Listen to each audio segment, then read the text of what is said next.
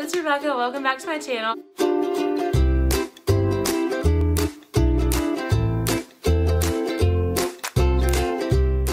I'm filming in a new spot today just because it's a little bit brighter over here in this part of my room.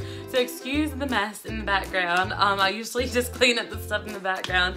But anyways, thank you so much for all of your positive feedback on all of the videos I posted, and thank you for watching this video. Today I just wanted to talk about beauty in the world versus what God says is beauty, because a lot of people struggle with this. Women, men, young, old, we all struggle with beauty. So what the world usually says is beautiful, for a woman at least, is somebody who has clear skin, maybe blonde hair, blue eyes, they're like 5'7", they weigh 120 pounds, but that's just not the case. A lot of people just aren't made that way, but that doesn't mean you're not beautiful. In God's eyes, beauty is different. Beauty is not so much the outward, it's really what's inside. And when people tell themselves, when I was younger, I definitely, I've struggled with this. Every girl struggled with this. A lot of guys have struggled with this. But when we look at ourselves and we see, oh my gosh, my forehead's too big, my nose is too big, I have pimples, my skin isn't clear, this or that, and we say, oh my gosh, I'm so ugly. That, I believe, is insulting to God. Think about it like this. This is the metaphor I always use. So you have this painting that you just painted, and it took a long time. It took a lot of hard work, and it has caused you to have a lot of blood, sweat, and tears, and you're finally done with it, and you look at it, and it is so beautiful to you, and then you give it to somebody, and they say, oh, well, I don't like the way this looks, or this is the wrong color, this is the wrong shape, and they don't like it, and they criticize it. How does it make you feel? You feel like, oh my gosh, well, I just spent so much time and effort putting into that picture, and it looks beautiful, and they said it was ugly, and it kind of hurts your feelings.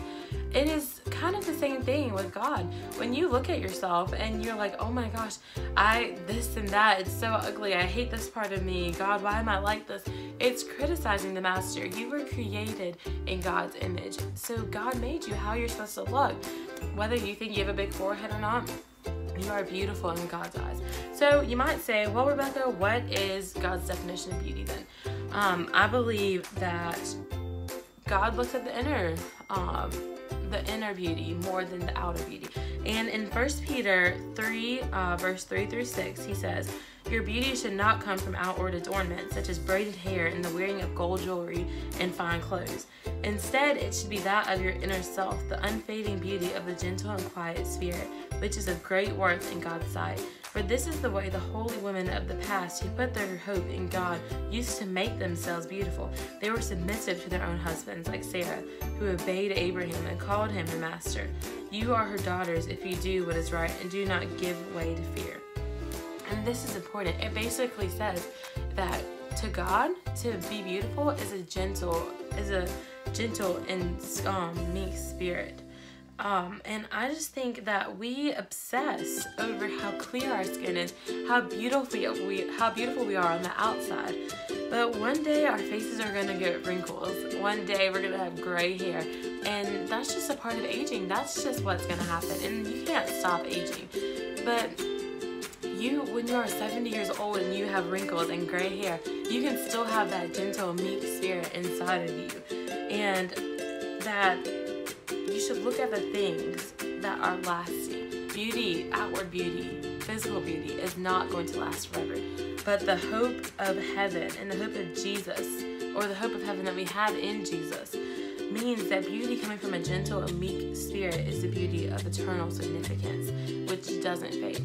We need to start focusing on beauty that won't fade, qualities in you that won't fade. You need to read the Bible. And when you have a relationship with Jesus, you will begin to collect the fruits of the Spirit, and you'll become seasoned. So that is all for today's video. Thank you so much for watching. If you like this video, please give it a thumbs up and subscribe. I'll see you guys next time. Bye, guys.